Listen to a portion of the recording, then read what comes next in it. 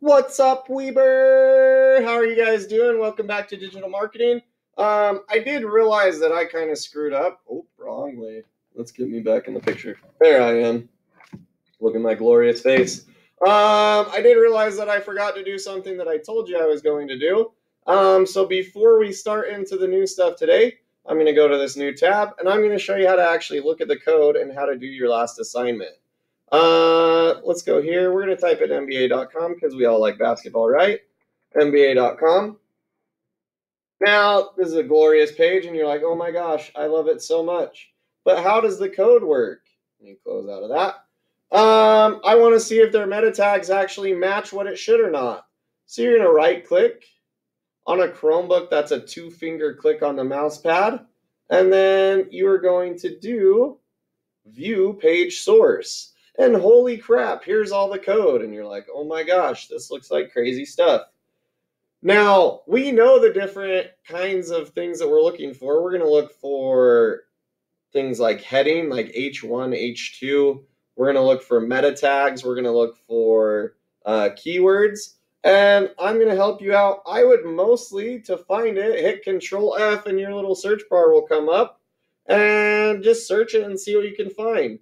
The whole goal of this assignment is to see if you agree with what's popping up and if it works to make sense on everything that you would think. So I'm going to look up keywords.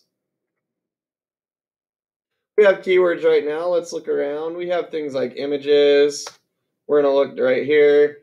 Keywords with the content of NBA.com. Now, with NBA.com, if I actually just look up NBA on Google, that NBA.com is pretty much the first site that pops up after the news. Why? Because it's a pretty big deal that the content is NBA.com. It pretty much tells us right here in the source that if I search NBA, that should be one of the things that pops up. I can keep looking through keywords. Maybe we can look at H1s. I don't even heading. Let's see heading. Maybe it's not in there. Let's look at description.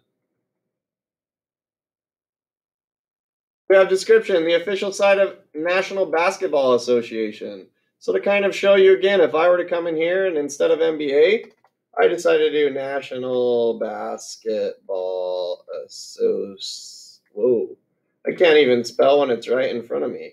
Association, if I do that, it's going to do kind of the same thing. It's got the description of that. There's my NBA.com as the #1 source, and it's still going to help me out.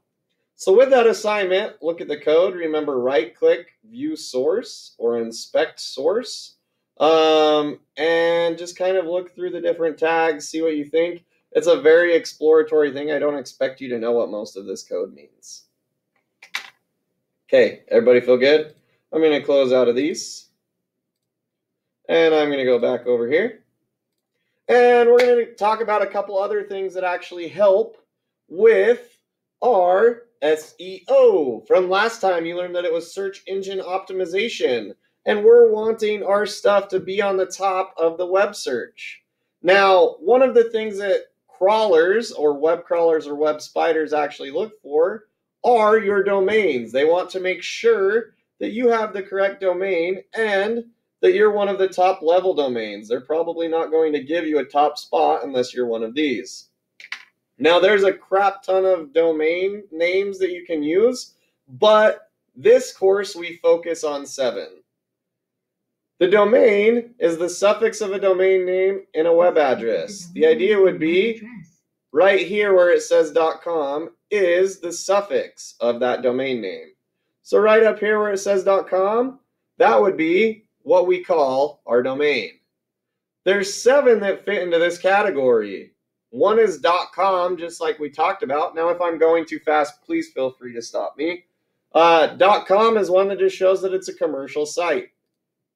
You have .net that's supposed to show that it's a networked website. And you're like, WSD.net. Why is it .net? Well, they probably used it because they're claiming that we're all on one network and that it all kind of works. And you're like, well, isn't it educational? and net's more network. And yeah, that kind of could be part of it. Sometimes you just find the right TLD or the right domain name that works, or is one of the top domain names, and you just go with it. Because Weber State kind of had dibs on Weber.edu, so Weber School District couldn't have it. Other ones that you need to know: org stands for organization. Gov.gov stands for government. EDU stands for education. If you go to Weber.edu, it's Weber State. .int for international organizations. And last but not least, .mil. .mil stands for military. So if you see a .mil, the likelihood of it being anything but military is very, very rare. .org, .net, .com are kind of interchangeable at times. And if you can afford the domain name and you just want it to be a top-level domain, a lot of people just go for it. Okay, one thing that we like to talk about, and this is something that web crawlers also look at, is your actual content. Now, the idea of content marketing is that you have a strategic marketing approach that focuses on creating and distributing content that's valuable, relevant, and consistent. You want to give people something good to look at. You want to have content. Now, content, we're going to talk about a bunch of different kinds of content, but the idea of content marketing is that we're trying to give them something that's actually worth something. It fits with what we're doing, and it's consistent. It's not all over the place. Different kinds of content. We already learned about SEO. Oh, having good content also helps with search engine optimization. My bad. Oops. I screwed up on that one. But let's go on to this one. I think this is types of content. Yeah, different kinds of content. Here we go. Different kinds of content can involve email, pop-ups, social media, videos, infographics, lists, podcasts, stories, how-to guides, ebooks, images, newsletters, blogs, user-generated or interactive, which would involve things like games, quizzes, polls, and other stuff. The whole goal with this is to pretty much make it so that your customer or the people that you're trying to lead through this actual funnel, the digital marketing funnel that we talked about earlier, are getting something that leads them there. It can be any of these kinds of content. Okay. I want you to draw a line in your notes, and we're going to talk about 3 things that we like to call the digital marketing trifecta. One more time, I want you to say digital marketing trifecta in your notes. The first part of the digital marketing trifecta is what is known as paid media. Now, this is where SEO gets kind of thrown out the door, because paid media, the idea is that you actually have a promotional tactic based on traditional advertising where you just pay for media space. You don't even care about doing all the fancy stuff. You're just going to buy your way to the top spot. These are what are known as sponsored spots on a Google search. There's other things that are also known as paid media, which are things like display ads, which could be something like the one that's right here on the side with Mr. Beast for honey. It could be paid search sponsorships, where if I search for something, it's automatically at the top and I don't have to worry about my actual search engine optimization. It could be you paying influencers to do something and make you look good. It could be you paying for people to click on your stuff, meaning that you won't pay any money until they actually click on your content. So the whole idea of Google putting it up there, they want you to get clicked on, so they're going to put it in places that you will. Social media ads, if you've ever been scrolling and you see something that says sponsored, someone paid for that. They're not doing stuff to actually just get it in front of you. They're trying to actually just make it happen. Now, that is a big, big part of the digital media trifecta. A lot of people use paid media. The next one's what's called owned media. Owned media is exactly kind of what it sounds like. It's tactics where you're actually creating your own content. You're the content creator, and you're doing everything to actually maximize the brand's value to your customer. Things like this might be your actual own social media that you're creating the content for. It could be making a blog or a website. Examples: website, blog, social media presence, the three things that I just talked about. The whole goal of earned media or owned media is that you're actually just doing things to create content and make it so that people will want to be there. The third part is what we like to call earned media.